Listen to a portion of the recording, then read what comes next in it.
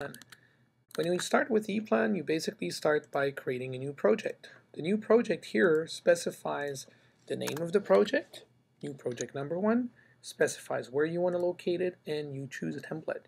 The basics comes actually with simply using the symbols, macros, and placeholders. So technically in a project, you will actually have specified what template, plot frames, you will be using, so what size of symbols you will be using, what type of symbols. EPLAN actually provides you with all the NFPA, North American style symbols, and the IC symbols. You can see in this particular project here, we have already a few pages. If I open my page number 10 here and I insert some symbols, it was already pre-selected that we use North American symbols.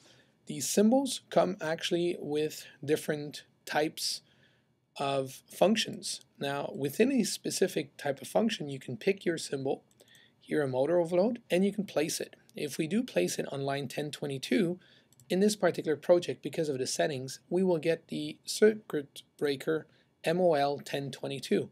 If we place this device again, we'll actually see what we call the auto connect appear, and the device tag will be taken care of automatically by taking over here 1022.1.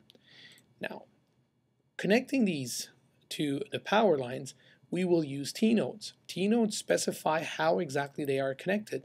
Here we want to connect back up to the distribution block. So I'm just dragging and dropping the whole thing.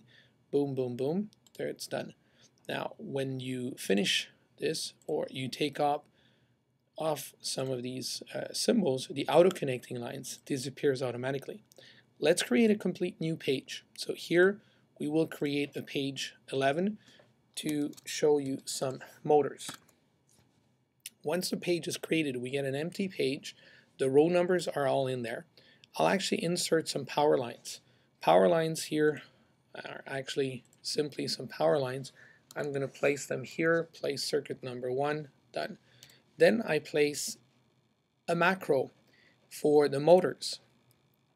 The macro for the motors may actually have multiple different variants. So if I click on the tab button, you can see that I have different types of controls.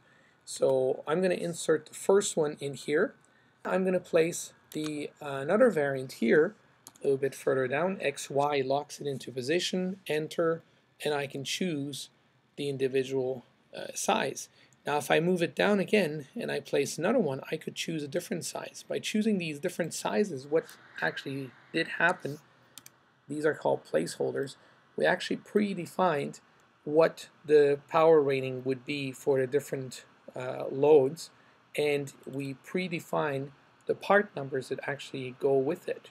So the motor can have a part number, the overload can have a part number. This is all hidden in these placeholders.